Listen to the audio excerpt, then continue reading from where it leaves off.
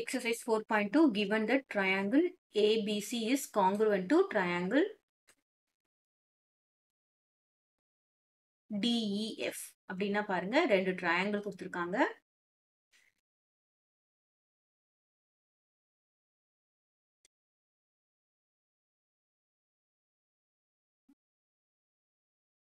Okay, triangle, இது வந்து A, this is B, this is C, this is D, E, F. So, ரெண்டு triangle என்ன சொல்லிருக்காங்க? Congruent. அப்படின்னா இந்த மாதிரி symbol போட்டா என்ன அர்த்தம்னா, this is congruent. So, first என்ன கேட்டிருக்காங்கன்னா, list all the congruent sides. First கொண்டிக்கு என்னன்னா, list all the correspondingனா என்ன அர்த்தம் அப்படின்னு பாருங்க. So, ABக்கு corresponding side DE.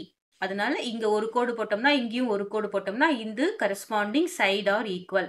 அப்புறமா ACக்கு corresponding side என்னதுன்னு பார்த்தீங்கன்னா, DF. அதுக்கப்புறமா BCக்கு corresponding side என்னன்னு பார்த்தோம்னா, EF.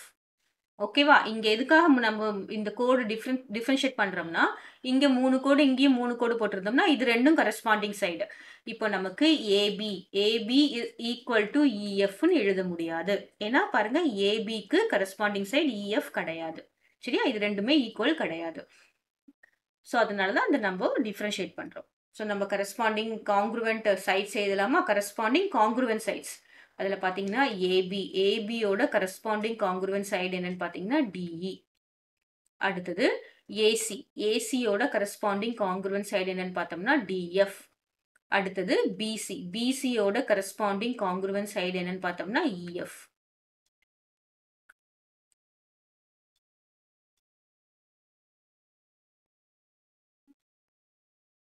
கிளியரா? ஸோ நெக்ஸ்ட் என்ன கேட்டிருக்காங்க அப்படின்னு பார்த்தோம்னா,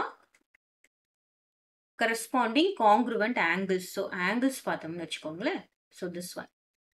If angle A is equal to angle D. சரியா? Next, angle B. Angle B ஓட corresponding என்னன்னு பார்த்தீங்கன்னா angle E. Next, angle C ஓட corresponding side. Corresponding angle என்னன்னு பார்த்தோம்னா angle F. அப்போ congruent அப்படின்னு இருந்ததுன்னா, நமக்கு angle A is equal to angle D. Angle B is equal to angle E.